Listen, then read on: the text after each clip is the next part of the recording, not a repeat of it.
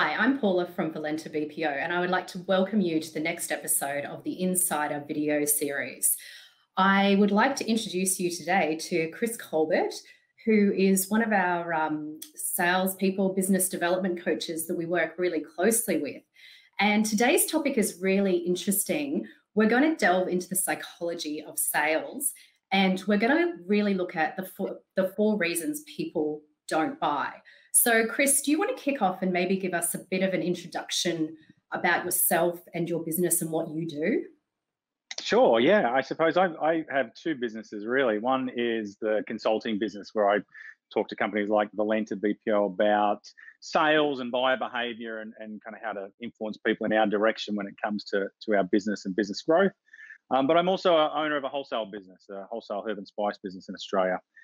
So I've got two roles. One, I practically implement what I talk about, and the other, I train. So yeah, and Okay. my background's a sales background, so thus I kind of love the subject matter. Okay, brilliant. So today we're going to talk about the four reasons people don't buy. I'm really excited about this because my background is marketing and sales. So we talk a lot about those reasons, and yeah, I'm really interested to get your thoughts and sort of if you can walk us through those key four behaviors, it would be it'd be great. Yeah, no worries. Look, I really like it. I got introduced to this by an old university lecturer actually when I was doing a degree, and was teaching a sales management component, but it was a part-time job. His full-time job was selling kitchens. And he introduced this four reasons people don't buy. And of all the training I've done over the years, I found it probably the best cornerstone for a conversation with people about sales or learning to sell and things to focus on, because it's a really nice filter for your experience and to kind of pass your communication through, your conversation through, and see just a kind of a checklist to make sure that you're addressing the four reasons people don't buy. And the reason we say don't buy is because often it's quite easy to understand why people do buy. It's, when somebody says yes, they've generally given you a pretty good reason as to why they say yes. But more often than not, when somebody says no, they don't sit you down and give you a lovely explanation as to why you didn't get the business. Generally, they just disappear, or they've gone elsewhere, or they stop returning calls. And so what this does is give us a really neat, easy way to kind of reflect on ourselves to see what we've done well or what we may have missed out on. It's also a way I'll talk to you about it, but for me, they're almost like batteries we want to charge or fuel tanks we want to fill. So the more of it we have, as far as the four reasons, then the stronger our offering, the stronger our chances of winning the business.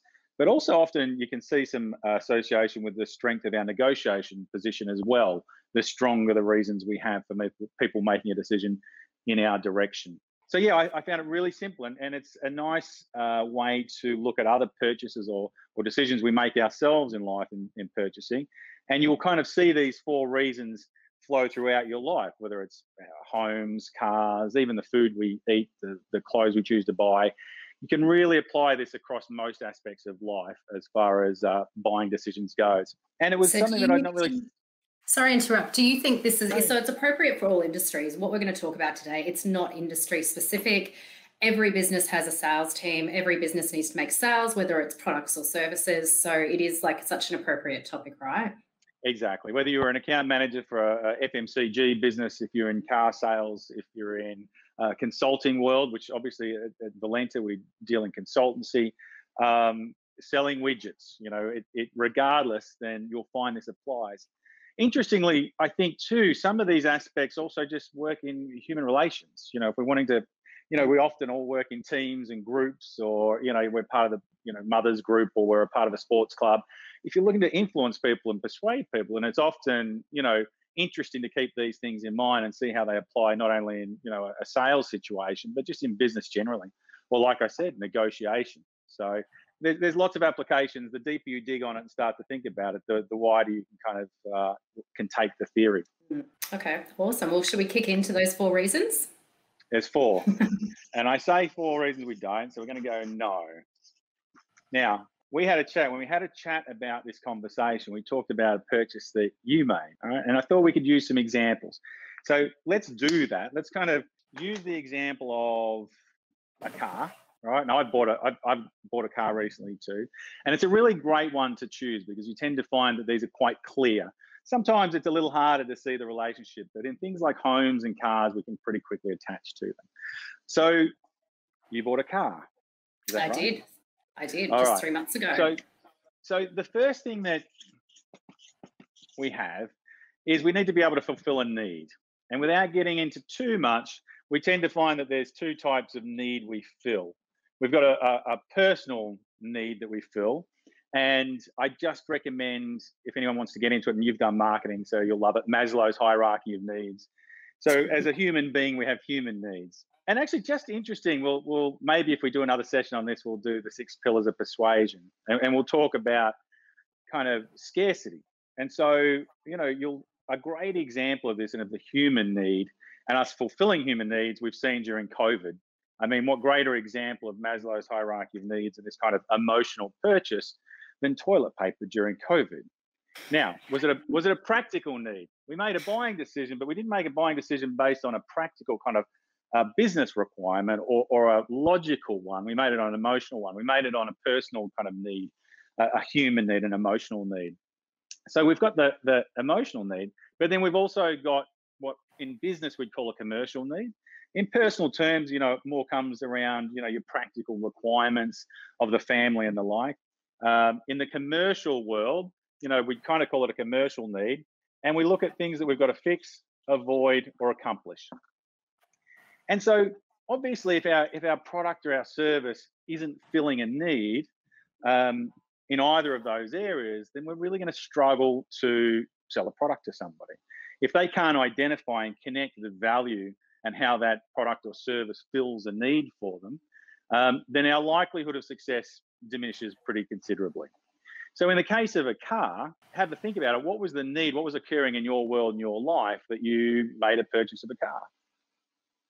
Reason, very old car. So I had a very old, unsafe car.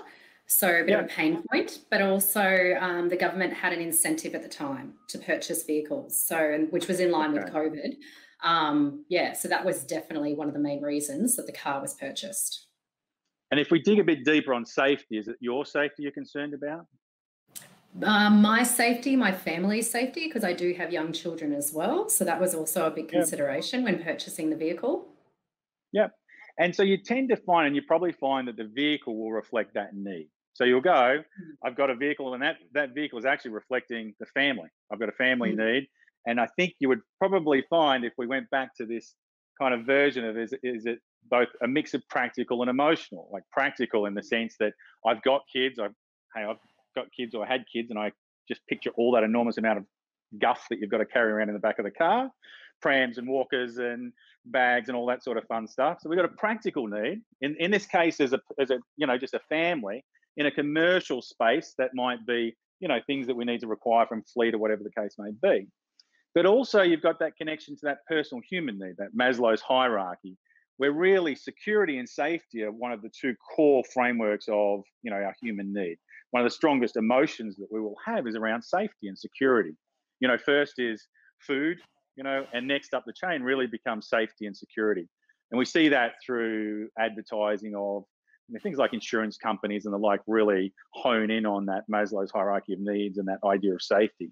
So in your case, we can see kind of two examples. I've got a practical need, and we'll get to the idea of the government incentive, right?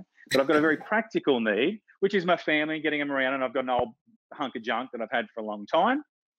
And I've got the emotional need of I want it to be safe and secure for the family. As I'm raising these little ones, it becomes really much more important than when we're, just by ourselves as a couple. We're happy to hop in some dodgy van and drive around the country 3 times. As backpackers, not a problem. You might be. Get a couple of kids in the equation, and all of a sudden there's seatbelts and a lot more safety going on. Suddenly we hit the Volvo, right? So it happens. It's that human need. It's how we operate psychologically. So that's the first one, because I'm conscious of time, so I'll move through them. But need, and really it's how much value we can attach for the client, or the client attaches to that need. So we've got a service.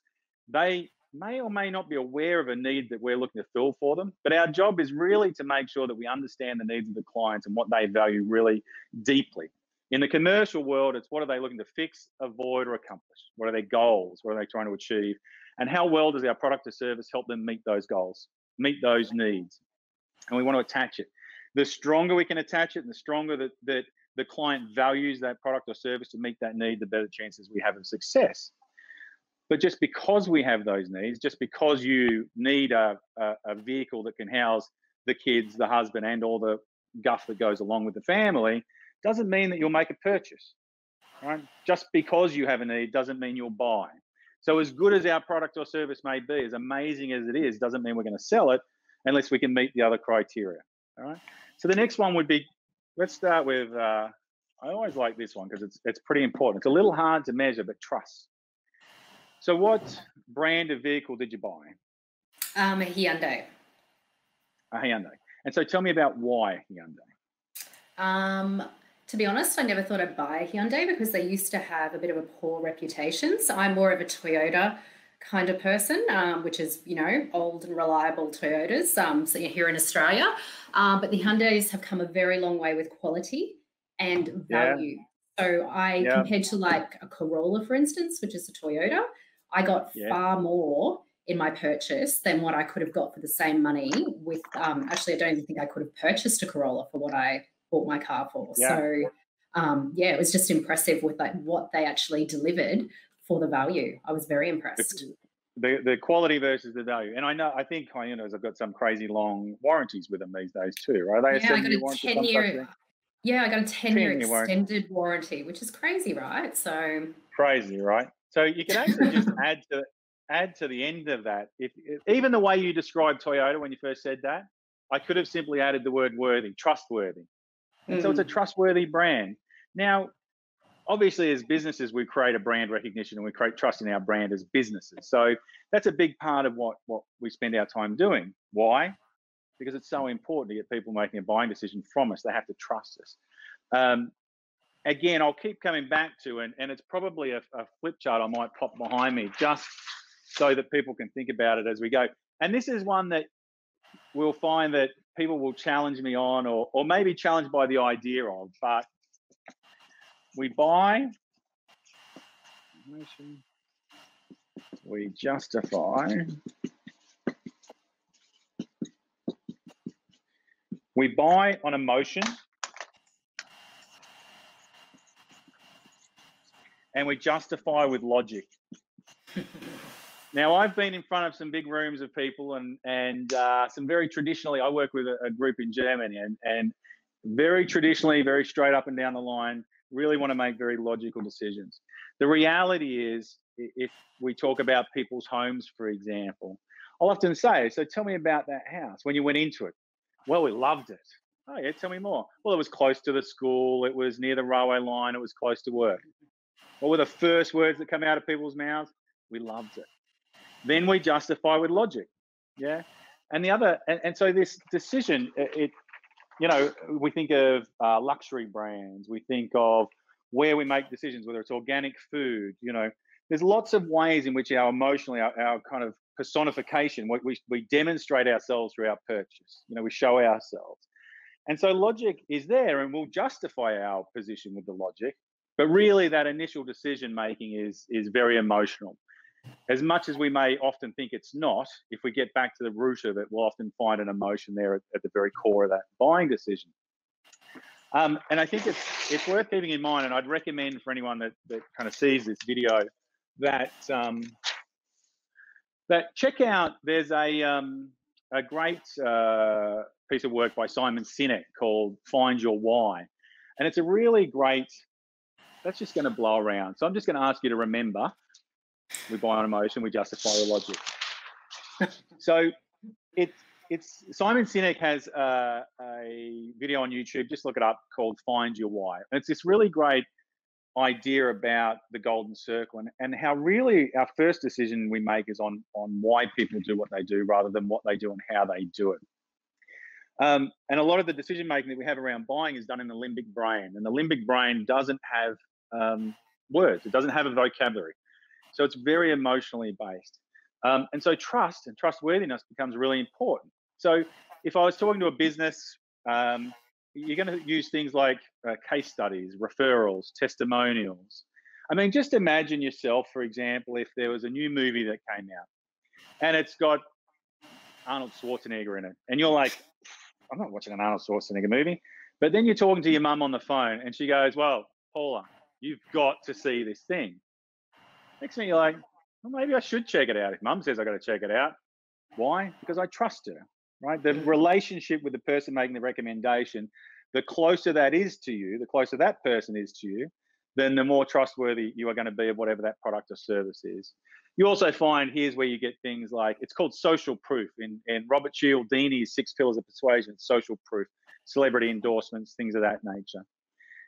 But it also comes in, and in fact, Cialdini talks about this as well. It's about your consistency and your approach to what you're doing. For those out there with salespeople entering the market, it's really about ensuring that you as a person, if you're doing the role or if you've got a team that are doing it, have a very consistent language, very consistent approach to it. Often in sales, people take quite an ad hoc approach to their conversations, how they present information, how they go through the process. But I wouldn't be very comfortable if I was about to hop on an airplane and I saw the pilot talking to his co-pilot saying, hey man, I just like to take it as it is, let it be organic. No, we want a process that's followed. Yeah, I don't go into my doctor and have him just start talking about all sorts of things in the weather. I want him to go through a set of questions and take me through a process. It builds confidence because what I know is, where is this going? It's kind of due diligence. And so we can not only build trust through other people in our social proof, but we can gain trust just through our actions. Be deliberate, be authentic. One of the worst things that people do is they come from a non-sales background, but their job, as it is here at Valenta, for example, and many other places, we step into a role where we may not have come from a sales background, but we've got a perception of what sales is. And so we start to kind of put on this salesperson suit and go in and start using very salesy language. And it lacks authenticity. And, I use the example, the human face has got 43 muscles in the human face. And whether we know it or not, we're picking up on all those 43 muscles and what they're doing. If somebody lacks authenticity, we're great radars for that. I call it my spidey sense. There's something just not aligned. There's something between the body language, the tone, and the words they're using. It just doesn't quite gel. It lacks authenticity. And there's probably nothing more off-putting to a buyer than a lack of authenticity, because it's not even at that point about the product or the service. I just don't quite trust what I'm getting out of this unit that's sitting in front of me. And so authenticity, consistency is really important. So there's lots of ways in which we can make sure that we build on this trust. And so if you think about even just the things I've just mentioned, they become, like I said, they almost become like batteries in a sense that, we could basically have down here something that looks like a battery, and we basically want to make sure we stay, how charged is each of our batteries? How many referrals do we have? How many case studies do we have? How often am I getting them? Are they up to date? Are they relevant, the case studies, to the needs of the target market I'm going after, for example? The stronger I build these, the more I fill these buckets with authenticity, consistency, truth in my story, truth in myself, focus on building that trust, my social proof, then the more charged my battery is. The more charged it is, the better chances I've got of success.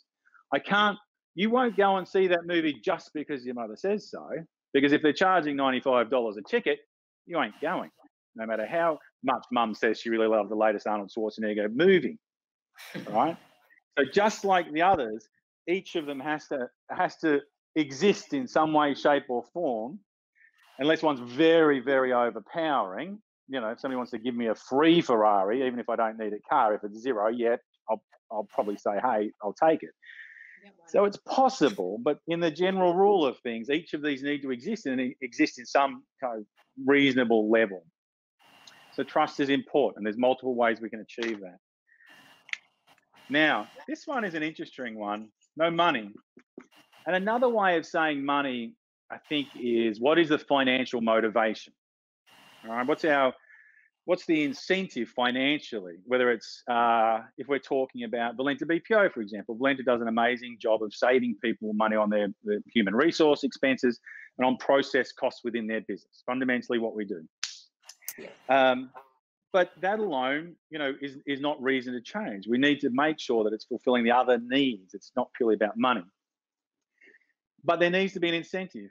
Or, for example, in the case of buying a car, I need to make sure I have a budget.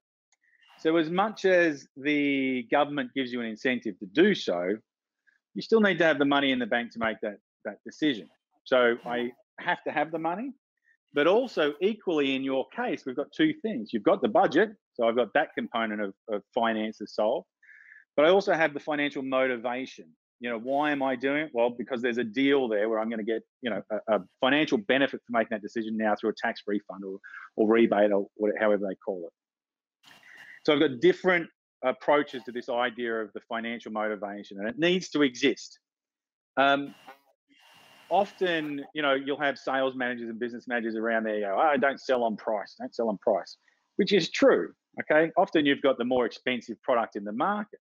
And if that is the case, if you imagine, if, for example, this is not winning for me and my price is higher than the market, then what do I have to make sure that I've got? A much closer attention to their need. I'm fulfilling a need much more closely, and I've got much more trust in the market than my competitor. I may be more expensive, but I get a pass here because I'm stronger here and here. So you can see how they start to kind of relate to one another. Again, just because there's a government incentive doesn't mean you're going to buy a car. A, I may not need a car, all right? Or B, as much as I need it, I don't have the money in the bank to still go and buy it. Right? Yeah, you're right. The other thing I would say about money, and I like to remind people of this. If I write a sales book, actually, it's going to have 2 pages. It's not about you, and it's not about the money. All right. The finances or the price is what's called a hygiene factor in sales, which is to say, the price has to be right. So when you bought the car, now that you've narrowed it down, you've got a government incentive. You need the SUV because you've got to fit the kids in, all the bikes and trikes and trolleys and all that fun stuff. Hygiene factor. And you've got the money, but you've now gone out and you've gone, okay, well, which of these car dealers, for example, shall I buy it at? All right. Ultimately, the decision, the financial side is a necessary component. They have to have the right price, for example, or you have to have the financial motivation to do it. But it doesn't win you the business. All right. So often what happens is salespeople and people in business go, well, our price must have been too much.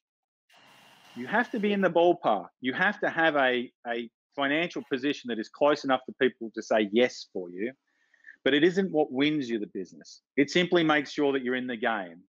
If your price for a ream of copy paper, I came out of the office supplies industry, right? Now, I could charge more for a ream of office supplies paper, just A4 copy paper, because I had much more of this and I had much more of this. I understood needs and I could meet them. And so I could say, look, I'm not $5 for a ream of paper, but I am $5.50. Cool. Okay, I'm okay. I'm in the ballpark. It's a hygiene factor. I have to have it, but it doesn't win me or lose me the business. If my price though is $10, now I'm in a world of hurt. So I have to be there and in the right space, but it doesn't prompt the buying decision. So often what I say to people is you have to have it, you have to address it. The customer's going to want it. You're going to want the best price for your Hyundai, right? So essentially, Chris, if I was after a Maserati, then I mean, from a money perspective, that's, got the exclusivity that goes with it, but perhaps your needs and trust and whatever the fourth one is, is going to be fulfilled more than the money factor. But like you said, you have to be within that realm of the money, right? Correct. So you still have to have the money in the bank in that perspective. And also you'd find they're still going to go, well, look, man, I can buy a second-hand one up the street for X, or your new one, or there's 2 dealers, I can go to another dealer.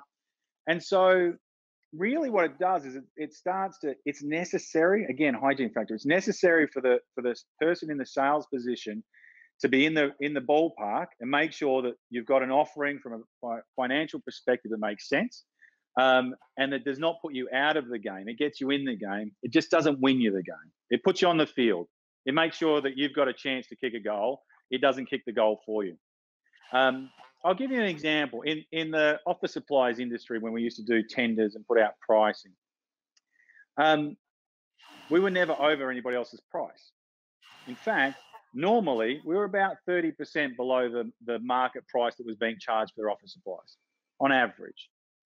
We didn't win all our deals. So every deal, give or take, was 30% below the market. We didn't win every deal. We might win 20 or 30% of them. So in 70% of those cases, you could save 30% on your office supplies, which some might say is a widget, but you don't win the business because there's so much more to take into consideration. All right? So yeah, it's in your Maserati case, it's a really good example. What's the need for the Maserati driver? Well, it's not going to fit the kids. Without casting, for all our Maserati driving listeners out there, not casting dispersions on Maserati drivers, but there's something that's happening for you, right? Is it what we're doing is we're probably, I mean, this is just an armchair psychologist, but what I'd say is it's a reflection of you, right? What's happened is on Maslow's hierarchy of needs, we've now moved into self-esteem and self-actualization, where I am the best me that I can be. And I'm showing you this through my car. Yeah. Secondary, there might be a practical thing, which is I like racing cars. I grew up watching cars. We bought on emotion, right? I want to be driving a Maserati, and I want to look like the CEO or the entrepreneur that I am, the successful person I am. I want to show the world that. That's the emotional decision. The logical decision is, hey, yeah, man, it's fast. I love cars. I'm in the car club. I got to go to the golf club, and it's got a big boot, right? So it's a great example of going, where does Maslow come in that? What's the need that's being fulfilled? It's an emotional need, I'm guessing. I'm sure not all Ferraris and Maseratis are sold on an emotional need, but I reckon there's quite a few. I'd say so. I'd say so, right? So we can see that in each of these decisions, you can kind of tie it back and start to connect it to these 4 reasons people buy. Money is a hygiene factor. The last one is no hurry. So we won't buy if we don't have a need, whether it's human need, my emotional needs, the safety, security, food, toilet paper. Who would have guessed it, hey? I won't buy if you don't trust you. If you're not trustworthy, if I don't trust your brand, if I don't think you're consistent, if I don't think you're being authentic with me, if I don't see any evidence of anybody else trusting you. It's the old saying is, and I really like this, so I recommend to anybody out there, think about language that you use. I won't say, we've got an amazing business. What I'll say is our clients really love, don't believe me, believe them. Yeah. And so it's really important. This idea of social proof or third party, proof becomes important. And you can impact that just through language, just how you describe yourself in your business. Don't believe me, believe them. You should check out our 5-star Google reviews. It's amazing, 165 so far for the business.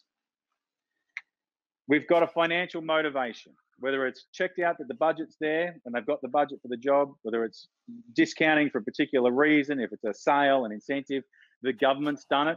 The government wants a buying decision. What do? I create a financial motivation. And what else do they do? What else is linked to that tax incentive? Not sure. A date? Time. A date. That's exactly what it is. A date. You know what? I had a friend who also took up the initiative, and they only had 7 days to get their vehicle in the country. So they're very stressed. The government then extended the rebates. Exactly, right? So, but what happens is we pushed her, and exactly, because what have we got? We've created scarcity, fear of missing out.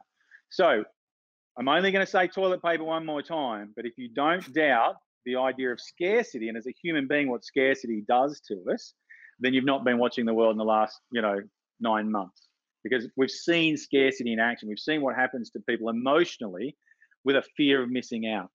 And we can do that in business. And we need to do that in business, because the opposite is this, right? The opposite is you'll get the same deal now. What about in 6 months' time? Yeah, I'll give you the same deal in 6 months' time. Okay, I'll probably just do it then. Right? Where's your call to action? What's the compelling reason to act now? And probably one of the most common things I see for people out in the sales environment is not giving people a reason to act now. I'll see people put out a proposal for business and it'll say, you know, valid for 30 days. And I go, what happens after 30 days? They go, oh, I'll probably just do it again, right? So it lacks authenticity, but at least they have it. Often there's just no connection with why somebody should act now. And again, whether you're a financial services business, an accountant, FMCG, what's the purpose for acting now? I mean, at the moment in the market, you've got some great examples. You know, so the other way of putting this, sorry, no hurry. The other way to kind of describe that or ask it is to go, why now? Why should that person make a buying decision for your product or service now? What is the opportunity that they're going to take advantage of that won't otherwise be there in 30 days or 60 days or a year or whatever it is? What's the opportunity that shall disappear if we don't act? Or what's the dark clouds on the horizon? What's the risk to that business or that person if they don't act now? Whether it's carrot or the stick, you know, either something's going to come and hurt you and impact you negatively, or there's an opportunity that works in your favor you can take advantage of with a timeline. Now, in your case, it's interesting because it's kind of legislative. It's a government thing. So for a lot of businesses, you might find that your reason for people to act now might be legislation. It might be technology. It could be stock availability. It could be wastage. It could be a time-limited sale. I mean, I think we're all pretty familiar with a thing called a stock take sale. Now, just because you're doing a stock take doesn't mean there's any urgency to it, right? But what we do, we go, hey, the sale's on, so I've got to go and I've got to do it now. Boxing Day sale. I'm literally my going size might run out, Chris. Like they may not have my size, they may not have the color I want. You know, it's all urgency, it's all tension. I've got to get to the front of the line. Yeah, it's a Boxing Day sale. I've got 19 people. I've got to climb over to get to that Xbox that's $20 off. So we create scarcity, fear of missing out. And it's really important that we give somebody a reason to act now.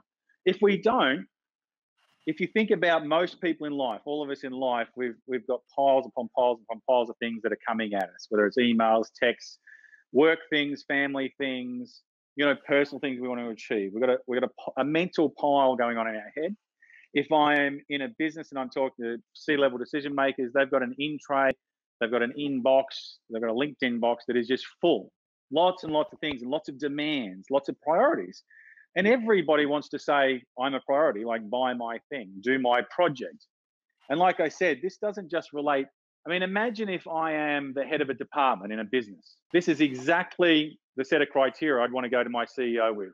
I go, we need to do this and the value to our business is this. Here's the data, here's the facts, here's my science behind me, trust me. Here's some other people in the organization that believe the same thing. The financial return to the company is this. We're going to make an ROI of X, Y, Z, which will blow your socks off. But we need to do it now or the opportunity will be gone because there's legislation will change, contracts are going to change, a competitor in the market's moving out, a competitor in the market is moving in. Whatever it is, we need to do it now. And so whether I'm selling something to somebody in the sense of I've got a widget or a product or service to sell, or whether, as I said, just as a person traveling through the business world, I want to be able to build a case and persuade people in my direction, then these become really important. And what we're able to do is leverage it just through life generally, but certainly to kind of get people making a decision in our direction. And this last one's really important because what I want to do is send my job to the top of the heap. Yeah, what the government did for you was take something that you'd been putting off for years, that car, right? And they moved it to the top of the pops from a financial perspective. You're like, yeah, we'll do this now because they did this. They really charged this battery up. They gave you 100% on why now, and they gave you 100% on this. And you're like, oh, okay, yep. And so this need, your old car that you kind of kept servicing and putting off, suddenly you went, oh, I do need that. Actually, I do need that. And the trust just came into the purchase. Yep, I'll get the Hyundai because I trust it. Suddenly, when the time was right and the fear of missing out on the offer was there and the fear of that financial benefit was there and the fear of missing out on these two things, suddenly my need seems very strong. So strong, I'm going to rush a car out of another country to get here just to make sure I get it. I like what you said about the when we were talking about, you know, the emotional way, because when I went to my husband and said, you know, is this a good decision? My head was thinking I love the car, but then I justified it with the money and the financial benefits straight away and the safety. So yeah, there's definitely a lot to the theory, right? Oh, absolutely. And look, if you think about buying a home, homes will be very similar, particularly in a family situation, in that we'll tend to have a need that is a Maslow need as far as our self-esteem and where we believe we fit in society as far as where we live. Just is, right? I've lived in Sydney, I've lived in Melbourne, I've lived in Brisbane. Now, if I go to those suburbs, you know, where the well-to-do live, they're living there for a reason, to be around those and to be associated with I live at. Probably Sydney is a really great example. You know, somebody says Bondi, they've made that decision for a very clear reason in my mind. Now, there's no doubt that when we do that, we walk in and we go, oh, yeah, but it's so close to work and all my friends are there. I just start to list it. I start to justify this decision. But it was purely emotional. I want to live there because it makes me feel good about me. It's where I belong, right? And then, it's a safe neighborhood. It's got the train line. It's blah. I fill in the detail. I justify with logic. But in essence, that first decision is an emotional one. And so, like I said, it might be I'm in the herb and spice business. If I go to Mullumbimby or Byron Bay, my food decisions are going to be based on this because I want to be perceived to be natural and holistic, etc. So I'm going to buy organic foods and buy off the co-op, and then I'll justify it with some logic. But these things tie in really, really closely. And so there's no doubt that you can really supercharge some of these and start to overcome others. But the reality is when you can meet them all, that's where you get kind of the magic happens, when you start to build all of them up. And so if I'm to talk to a business and really quickly say to them, look, can you go about, finding a market or getting into a market, understand what they need. Too many companies come from their own perspective. Let me tell you about me. Let me tell you about my service and how wonderful it is. Let me tell you about my people and how awesome they are. What a great product, what a great price. Not addressing the need of the client. The real, and not just, well, they need hammers. And I've got hammers, so here's my awesome hammer. Deeper than that. What are the hammers used for? Yeah. What's the purpose of it? How does it work in your business? How does it impact your goals? How does it help you achieve your 5-year plan? Really get under the skin, kind of really deep dive into what the underlying needs of that decision maker is, that business is, and how you can get value attached to your product or service. Build up your case studies. Do webinars, do case studies, referrals, ask for referrals, testimonials, really kind of simple stuff. It's not time consuming. It's just get it done. Ask the question. Every time you've got a successful client implemented in whatever your business is, get a testimonial, get a Google review. If you're a business that's kind of operating online, get your Google reviews. It takes a little bit of time and effort, but only a little bit. And the value that provides when somebody looks at your business and says, here's 45 companies and some really great names that recommend this business, or here's 400 Google reviews and they're rating a 4.9. It tells me the story, and it's not hard to do. Get it up there. The money's obvious. You'll have a cost input, and you've got a need to sell it at a certain price. Figure out where that is. The stronger these are, the more that will be. So, for example, let's use the toilet paper. I said I wasn't going to say it, but let's say it one more time. To use the example of toilet paper, what happens to the price? As soon as it gets scarce, the price goes up, right? You can sell your toilet paper online for who knows what. So what I can do is the more that I create scarcity, the more I can increase my price, for example. So some really great tie-togethers for this stuff. And if I start to communicate, if I look at my emails or in this day and age, LinkedIn invitations, things of that nature, get away from, let me tell you all about me or my product and service. Focus on these 4 things. Do you address them in your email? Because the first buying decision I make is to engage with you. Because the other thing is people there's this sense that, well, I can send an email out there, get a meeting, and that's how it works. The first sale, the first thing somebody buys is an invitation to have a conversation. Most businesses are going to have somebody reach out to them. Maybe they've advertised and somebody rings in. Does your advertising really address these? And start to have a look at advertising and watch advertising, right? Because, let's face it, they're ahead of the game when it comes to buyer behavior. See how advertisers address these things, right? And where it fits into it. Lots of sales, stock take, running out, don't miss out, new brand, new technology, etc. Right? Trust your brand. Here's the sale price. How does it meet the need? Have a look at advertising. Have a look at how people do it and how you respond to it. And the other thing is look at how you've responded to things and made buying decisions and be kind of true to yourself. And go, oh, yeah, actually, what made me do that was this. They put me on a short lead. You know, a classic is in real estate. If you're selling your house or you're looking to buy a house, you're looking to buy a house, real estate agent's going to tell you they've got what? Yeah, we've got a few offers on the table already. Always. Do you? Oh, why always? Always. What I want to do, exactly. I want to create fear of missing out. Yeah, right. Scarcity. What I'm doing is I'm creating scarcity. So in all facets, when you start to look around how people sell, and then also have an experience when you go, I had a bad experience with somebody, a bad experience with a salesperson, or a bad experience with a company, and you ask yourself, well, what didn't feel right? Were they price crazy? Were they inconsistent? Were they late? Were they inauthentic? Were they trying to be salesy? Did they not care about my need and actually just came in talking about themselves for 20 minutes? You want to have a bad appointment? You want to have a bad meeting with somebody? In fact, for ladies out there or guys, you want to have a bad date? Have somebody talk about themselves for 20 minutes and see how good that feels. It's just, it's horrible, right? It's the last date you'll ever have. It is the last date you will ever have with that person. And it's exactly the same for business. It'll be the last time you ever see that salesperson. You won't have them back through the door. You just had your first date and you didn't make out at the end of it because they did nothing but talk about themselves, right? Business is exactly the same. The more you care about the needs of the more you value their needs, the more value you place on the success of your client, the better chance you have of success yourself. And it's really only through the client's success that you succeed anyway. It's only when they win that you do win, right? Because they become your referral, your testimonial, the case study. They tell their friends, they have a great experience, and then they move to another business and they buy off you again, right? If you can authentically value that success of your client, and when you talk to them, they see a person in front of them that absolutely just oozes passion for their success. Now imagine that first date. That person's just all about you, interested in you, how they can lift you up and make sure that you have a great experience on this date. And all of a sudden, it's a very different relationship. And maybe there'll be that second date. Same in business and in sales. So, yeah. I love it. It's great. It's just bang on, Chris. That's the 4 reasons people don't buy.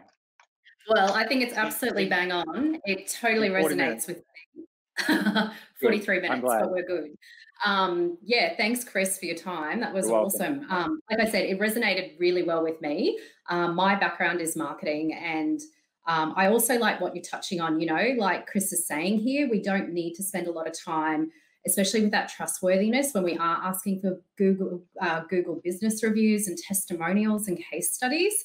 There are ways to actually source that information where it is actually quite an organic process. And I think also the benefit of that too is that you are actually actively sourcing client feedback. So off the back of what Chris is saying too, you know, you can actually improve your sales process even more through your client feedback. So I think there's a lot to think about from what Chris has gone through today. So thank you again, Chris, for your time. You're welcome. And I would like to thank everyone who has watched, and I hope you join us for our next episode of The Insider with Valenta BPO.